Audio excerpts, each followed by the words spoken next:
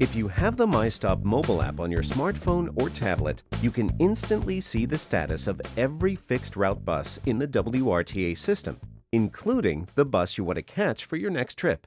Here's a look at the many things you can do with this app. To get started, tap on the WRTA route you want to know about. You'll see the route your bus travels on, from Federal Station to the endpoint of the route. The icon you see here is the bus that is traveling that route.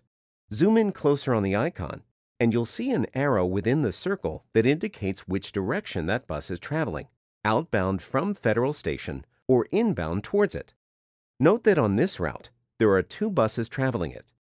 The display is updated every minute, so you'll see the bus change its position as it moves along, like this.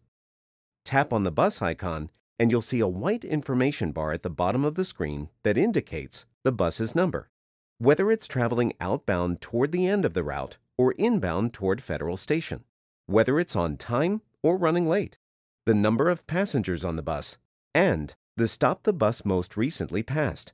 To dismiss this information bar, tap anywhere on the map. The black dots along the route indicate bus stops. Zoom in very close, and you'll see which side of the street they're located on. Tap on any stop, and you'll be able to see when the next bus arrives at that stop. Keep in mind that it could be either an inbound or outbound bus. By the way, you can use all of these same techniques from your desktop or laptop computer by going to the myStop website.